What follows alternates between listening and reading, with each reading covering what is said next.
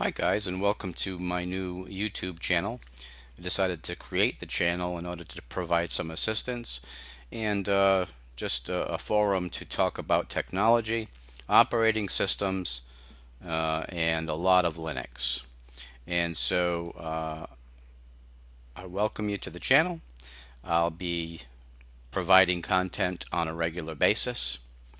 And having said that, let's start with my first topic, and that is Linux Lite. Now they just released a 2.6 beta, which I downloaded last night.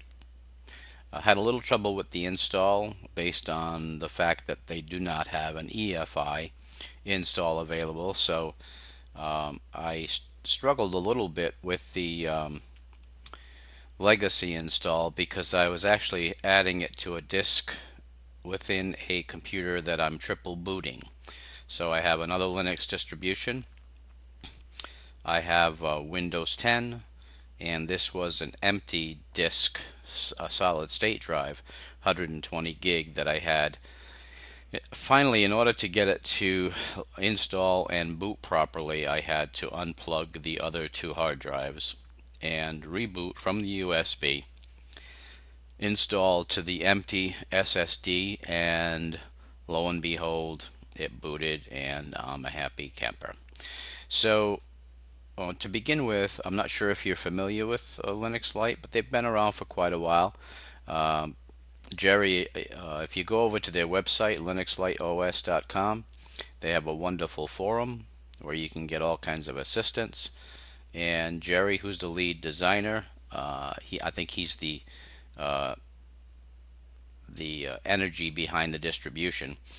He is helpful also, and so if you post a question on the website, you may even get a response from him. He's extremely helpful. I have discussed my opinion on the EFI install, which I believe they should incorporate. So hopefully at some point in the future they'll consider that. It sure will make install a lot easier on modern equipment. But in the meantime, I do have it installed, very happy with it. They do have some new features that have been added to 2.6 from 2.4. Now, keep in mind 2.6 is still a beta, so I would not install it on your day-to-day production machine, but if you want to take a look at it, you can boot it live from the USB and take a look and see if it's something that you might enjoy using on a daily basis. I know, in my opinion, it's one of the best distributions for your day-to-day because it can handle pretty much anything. Let me take a look at some of the features. Now, it runs the Whisker menu, XFCE, set up pretty much typical categories on the left, all of the various packages on the right. Now I've added some things and they also make it very easy for you to add new software. So I'll go over some of the key points, but if you're familiar with XFCE, you won't have any trouble with this. Okay, so if we look at some of the interesting, let's take a look at appearance. It comes with 4 themes out of the box: Mediterranean Light, Mediterranean White, Raleigh, and Zukitwu Dock Reloaded. Now this dock theme is new for 2.6. It's excellent. It's excellent. If you take a look at it, the panel is dark. They also have icons. If you like the dark panel, I would suggest you go with Humanity Dark because it does highlight the various system tray icons, makes them a little bit easier to see. But I will go back to the standard out-of-the-box configuration. The next thing I wanted to show you is the control center. This is new with 2.6. See down on the left here, this little icon with the red button brings up the Linux Lite Control Center. Now if you take a look, it's got several tabs along the left. Each one of them has an interesting and important purpose. My Computer gives you all the information that you need to know about your computer, along with links to various social media. You can also take a screenshot. Very, very helpful. There's a link to their forum, link to their website, and help. Now they have an extensive help menu. If you go to the website, you'll find that the way it's set up, if you click on the help section, they have so many categories for help that I'm pretty sure that no matter what issue you're having, you can find the answer there. Also, if you can't, then you pop into the forum and post your question, and I'm sure that one of the knowledgeable folks over there will be happy to respond. Now the desktop tab basically helps you with your desktop configuration. As you can see, you can configure. It's pretty self-explanatory, but it's very, very helpful, and it just fits in with the overall theme of Linux Lite, which is simplicity. The software tab brings up all of your software sources. You can install and remove. You can upgrade your Linux Lite distro. You can update your software. And that brings me to the Lite software. Now this is a feature that you don't see very often. I'm going to click on that. Need to enter your password. And it's going to update. Basically, this is like doing a sudo apt-get update. So it's updating all of the packages, and it'll let me know if I have any updates to make. But in this case, this Linux Lite software link on the software tab gives you the option to install software, remove software, and of course there's an exit. We're going to take a look at install software because I think this is unique. Not many distributions. I've seen a few that have something similar, but Linux Lite has really gone above and beyond. If you take a look at all of the categories of software that you can install with just a click, all you do is check off the ones that you want to install. And before you do this, I would recommend, if you do install Linux Lite, I would recommend that you update your software packages using your normal update link.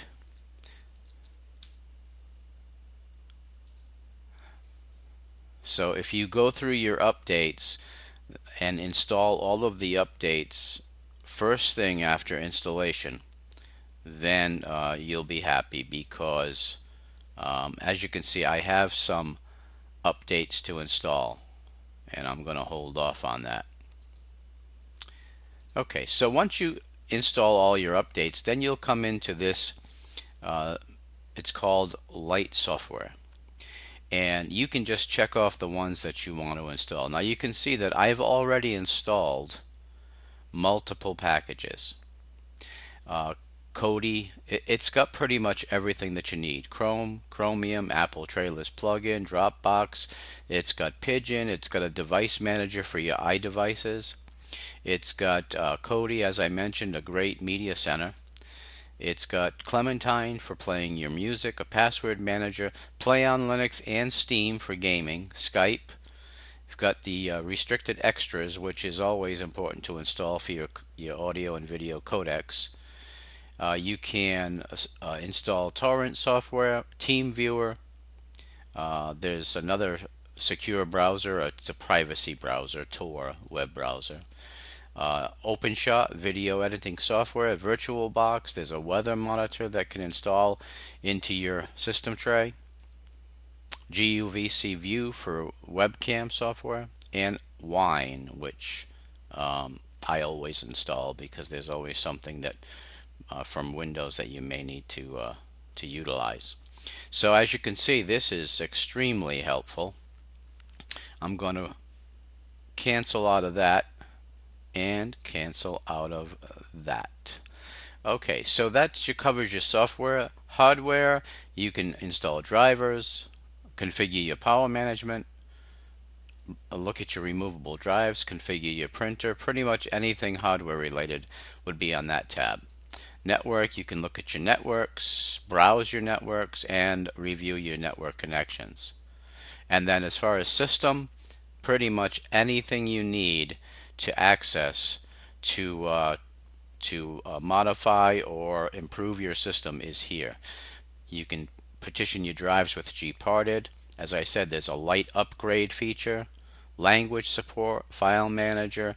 You can disable the auto login, accessibility features, light tweaks. Let's check that out. Light tweaks, basically, these are all of the tasks that you do on a regular basis to maintain your system. So this is to clean out your various cache files, fix your boot up, Chromium cache, you can clean that, set your default web browser, change your host name, remove any kernels that you're no longer wishing to boot from. It can delete all your log archives, package cache. You can repair your system, your package system. So if your apt-get or your package system gets a little funky, if you get any error messages, you can come over here and repair the system. Any residual configuration files. So if you've deleted programs that had configuration files within your system, you don't need those any longer once the program is deleted. This will analyze your system, identify the configuration files that are no longer needed, and delete them. And then your whisker menu, you can remove the 10 recently used items, which is, it's configured to remember the last 10 items that you've used. So basically all you do is check off what you want and then click begin. So wonderful, wonderful. And as I said, Linux Lite, Jerry and the folks over at Linux Lite, they've done a fantastic job. They've spared no expense. They've left no stone unturned in their attempt to make this one of the elite day-to-day desktop Linux distributions. Absolutely fantastic. So that's the Linux Lite Control Center and a few other unique features. Now, everything, this is a beta, as I mentioned, but everything is working fine. The stability is there. Haven't had any issues at all. I think it's a fine distribution. It really deserves your consideration. If you are looking for something to make the switch from Windows and you want a day-to-day desktop environment that you can feel comfortable with, this is the one. I highly recommend it. If you have any questions concerning Linux Lite, leave them in the comments section.